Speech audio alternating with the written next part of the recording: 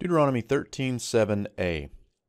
Ki yesitecha achicha ven imecha o vincha o bitcha o eshet chekecha o reacha asher kenafshecha baseter lemor. Now we only have half of the verse here, and I want to do a video for the next day on kind of some of the accents here, but let's look at how this breaks down.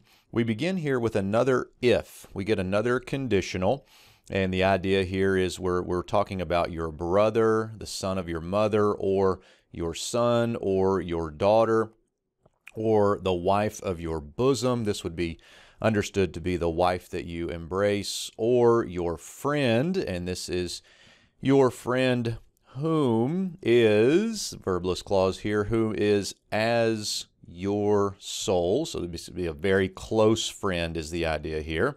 And that's who we're talking about. Okay, so I've stopped there for a reason. That's who we're talking about. This whole thing is the noun phrase or the subject phrase that we would think about as related to this verb, yesitcha.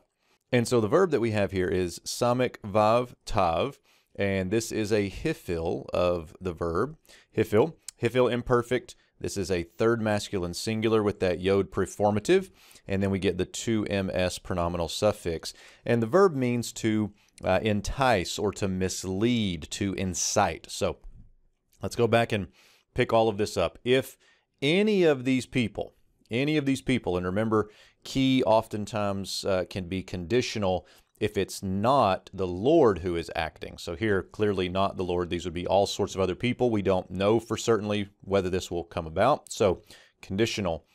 If any of these people that we've just referred to here, if any of these people incite you or entice you, and that's the main verbal clause. Next, we're going to get down here at the bottom. If you jump all the way down here to the bottom past all of the midpoint noun phrase, then we get this in secret or in the hiddenness saying, and that's going to introduce then the direct speech in the next part of the video. So a little bit difficult syntactically there. We've got to get through all of these people who might do this before we get to the rest of the verse.